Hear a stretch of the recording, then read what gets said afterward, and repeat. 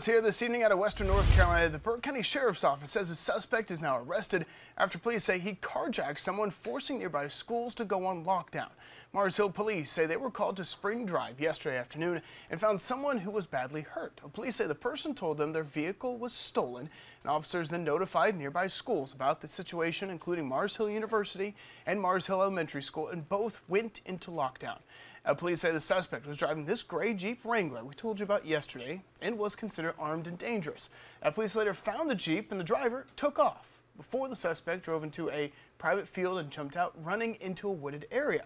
A suspect was later spotted in a nearby parking lot, but then took off again, and later the suspect was found again in a field across from the Burke County Jail, where they were finally arrested. As of right now, police have not released the suspect's name.